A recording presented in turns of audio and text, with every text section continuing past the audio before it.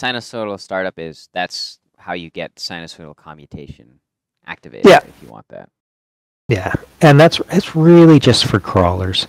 And I mean, we're just taking advantage of the nature of these outrunner motors that have a fairly large can, large magnets, fairly big volume, and kind of resemble a stepper motor anyway, because they've got a high pole count, really small and air gaps now.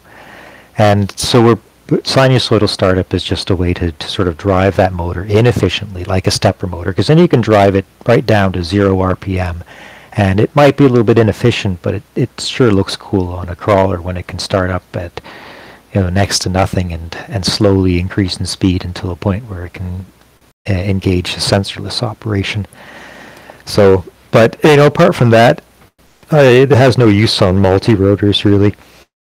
And it can be quite dangerous to use if you're flying at a high throttle and all of a sudden you slam it down into the sinusoidal range. It's going to create all kinds of strange induced voltages here and there because it's going to be changing phases completely out of time with it's no longer going to be able to track zero crosses or anything. So, but for a crawler, it's pretty cool. But for robotics usage I don't think that we have much of a use for that. But